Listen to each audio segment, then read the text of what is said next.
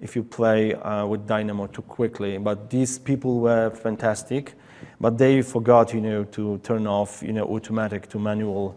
So that's why, yeah, Mustafa, and DynamO Guru killed Revit, after 10 minutes.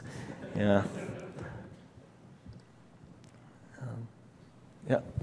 In your rebar script, I saw you had the clear cover already defined. Does that interact at all with like the predefined clear cover? Yeah. So it reads cover from the model. So when I selected an opening, and the next node you saw in my script was get opening characteristics, and by that I meant also information about its host. So when I know information about my host, what's an ID of that host, I connect this ID with the special node that reads my cover information. So there is a lot of rebar nodes that helps you get all necessary properties, like this one, rebar host cover, right? So you get information, and you get all covers, top, exterior, bottom, interior, and other.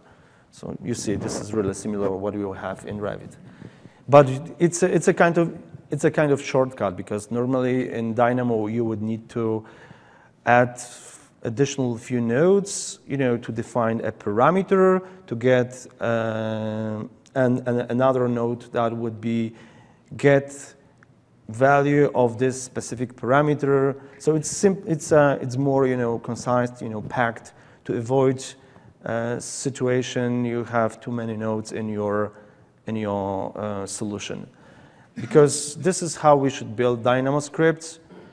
When you have a collection of nodes or a logic, let's pack it in the custom node. I create custom nodes in C#, but you can also make a selection of what you just did, and I believe, and create,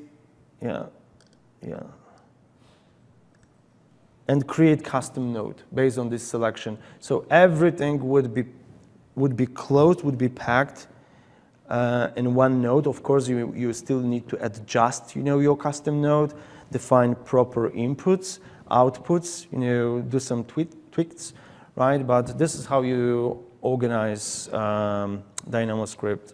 We don't build scripts that contain hundreds of nodes, because who would follow that, right? So you need to.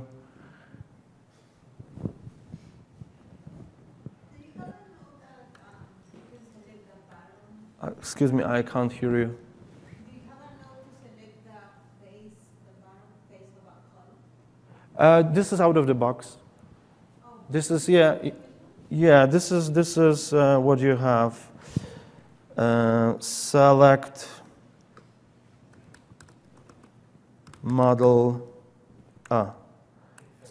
Select face, right?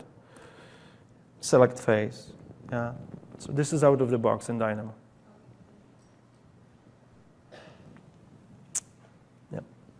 Yep. Another question. So the trust element you showed, you showed a Warren trust that just did a sort of cranked one, I would call it.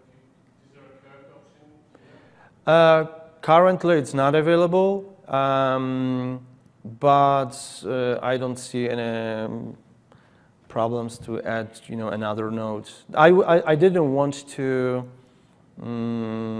have that possibility in this particular node, because then the node itself, it would be too complex, and I would rather create a node that would use as an input a curve that would drive this Warren trust node. Warren trust.